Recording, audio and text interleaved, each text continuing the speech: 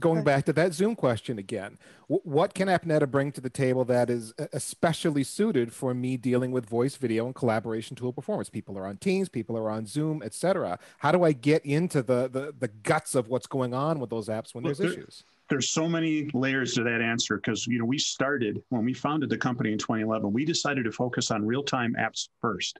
The reason being, they're harder. You know, data type applications are more tolerant of bad network performance. They tend to operate at TCP/IP level versus UDP or other layers of the network. And so how about this? We'll each take one. I'll take the first one. So number one, data packets and voice packets behave differently on the network. They're smaller, they're prioritized differently. So the first thing we do is when we do our active methodology, we're actually crafting voice packets, and we're putting real voice packets, including SIP stream, out on the network to understand both the data plane and the control plane. Are they operating right? So that's number one. Adam, what's another thing we do?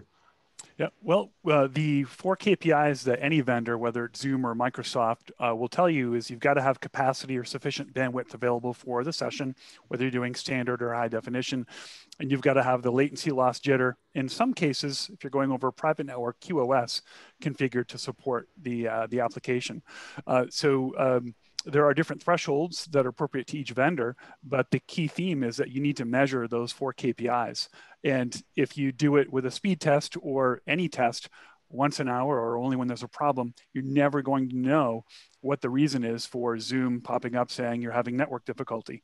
You know, it's so you have to take matters into your own hands, and you've got to understand if you've got the infrastructure performance between you and Zoom or you and Teams to deliver. I'd say the third thing, and I don't know if I'm going to get in trouble for this with this group because I'm not sure if there's any religion here, but you know, one of the important things specifically around voice is to create a meaningful metric, right? So like, what is good latency? What is good jitter? What is good loss when it comes to voice performance? And so one of the things that we seek to do is to simplify that from a metric standpoint. We actually generate MOS score as a real-time metric so that you can set your threshold and your reporting on MOS score, as opposed to taking into account all of these variables that you might have for different workers in different parts of the world and their different delivery.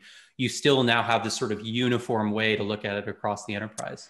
Now that's important because MOS is very different. So if you've got a hosted telephony solution that you're using, you might accept a MOS score inside mainland USA of 4. But if you've got call center operators working out of Indonesia, you might be very content to have a MOS score of 3. So your letting that's a very broad, very brutal sort of, it could even be like, if you're in rural America, you might accept a MOS score of 2 because some of the infrastructure in, you know, parts of the world is gets a bit, yeah. The last mile is a barbed wire. Yeah, exactly. Bring back X25. Bring back X25. Everybody's expectations, right? That's right. When the iPhone came out, everybody's expectation for toll quality MOS score came down. It used to be if we were below 4, people were screaming. You know, you get an average of 3.8 to 3.6 every day when you make a cell phone call, and it really goes into what does the business need. To John's point, is acceptable or not. That's why I always make fun of people who say call quality has to be perfect. It's the funniest thing ever. If call quality mattered, mobile phones would never be wouldn't exist, you know. Right.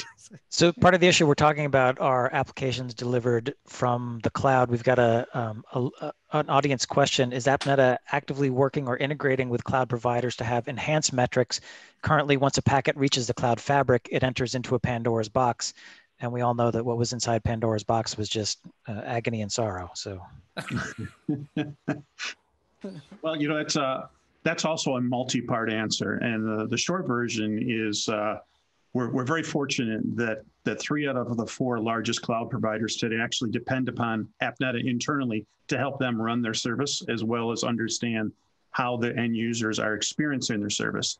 But the answer to that question specifically is also it depends on how deep you want to go into your cloud provider to understand. Do you want to understand the performance right down to the virtual machine that's running your host? Do you want to understand a generic service, say Teams, and be able to understand what's my general Teams performance globally? At which point you can leverage AppNeta has endpoints set up already within Azure to let you understand team performance. So it depends on how deep you want visibility, but the overall answer is yes, you can see as deep into the cloud as you need to for your business. So Matt, let me have you qualify that a little bit. So for example, Azure, AWS, Google, they all have huge internal networks. And I think maybe this gets to the question a little bit in that once my packet leaves the internet and heads into that cloud provider's gargantuan and usually global fabric, do I have any insight into what's going on at that point? Absolutely. From a layer 3 perspective, you're going to see the insight all the way to the endpoint. And again, this is where it comes down to, we partner with businesses to understand, do you want to understand that end-to-end connection all the way to the virtual host? Maybe on AWS, it's an instance, and that instance is critical to your applications, and you actually can instrument AppNeta right using container technology right in the same instance that's running your app. So you're sitting side by side using the very low overhead architecture and understanding the performance from the same point where your app is working all the way out to the end user on the other side to where it's being consumed, and every layer 3 hop in between. Okay, every layer hop in between. So if I'm bouncing around inside an availability zone, let's say, I might have some clue if there's something happening in the cloud provider itself that is causing excessive latency or packet loss, let's say. Yeah, John, I don't know if we've got a screen share that shows one of our route diagrams, but one of the things that really started to happen 5 or 6 years ago, as our customers started deploying us more and more in the public cloud, was the number of layer 3 hops that shifted into what might look like a LAN when it was really part of the WAN went up astronomically. And we used to think that 20 or 25 layer 3 hops was a lot. We'll see 2x that number of hops before it ever leaves the cloud provider today. It's not uncommon to see 70 layer 3 hops on an end-to-end connection when there's a cloud provider involved, with the first 20 or 30 being inside an AZ, for example. Well, we know that some of the biggest consumers of fiber are these cloud operators. You know, they're laying fiber down everywhere, and they're using the internet as an on-ramp where they will anycast an IP address to get you onto their network as quickly as possible, and then they can control that communication on their own infrastructure that they own, which you think, oh, I'm just hopping over to Ashburn. And no, not necessarily. It can be more complicated than that to get you where you're trying to go. Ingressing at Ashburn, but you might be hopping across, halfway around the world to get to where your data is located. Yeah. So here's another audience question that I think applies. I don't know where to put it in, so let's put it in now. Let's say I've detected some sort of an issue that's going to impact an end user. Is there I don't even know that I'd want to do this, but let's say I did want to do this. Could I alert the end user and saying, hey, your Zoom performance is going to be terrible right now because of this thing that we know about? That's a really good question. I think it depends on the notification configuration that you would set up. Typically, users can subscribe to certain kinds of notifications in notification intervals like time of day of week, and so on.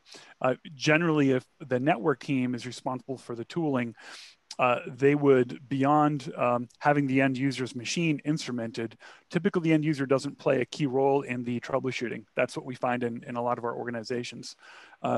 Now, if that were to change and someone needed to have actually their own notification profile, we could certainly make that happen. Yeah, and I would think I would add to that, Adam, there's the dimension of, do I want to alert them when something's bad, or do I want to have IT be a partner with the user community and say, hey, I want to establish credibility within IT. So do I potentially let end users go check a dashboard someplace to say, hey, am I the only one having this problem? Is that happening elsewhere? And of course, we have several different dashboards that can be shared out in many different formats to even let a non-AppNeta platform user log in and see the status, or it can be pushed out via other dashboards that already exist within the business, so they can go to the workflow where they're used to going to see the status. And on the alert side, one of the things we've seen increasingly as organization sizes go up is there's many different alert types that Adam hinted at that come out of the platform, but generally we're now sending those to secondary systems where the routing and processing to decide which ticket and which alert goes where on which operating principle is handled by somebody else. It's handled by another upstream system. And that system could indeed make a decision that, oh, this is a a critical team working on a business critical project that's due in 3 weeks, I want to let them know they're having a bad Zoom connection right now, and they could route the ticket that way. But usually that's not done within AppNeta. Usually it's upstream routing that's handled by some ITSM platform. Yeah, because the help desk needs to have visibility of that to see that there's been some auto. Because if they ring in and say, "What are you going to do about it?" They're going to go, "Do about what?" So you actually want to be integrated. You know, they're going like, they're saying like, "Well, we just got all these alerts saying that, you know," because people are incompetent and they don't think about anybody but themselves. You know, so.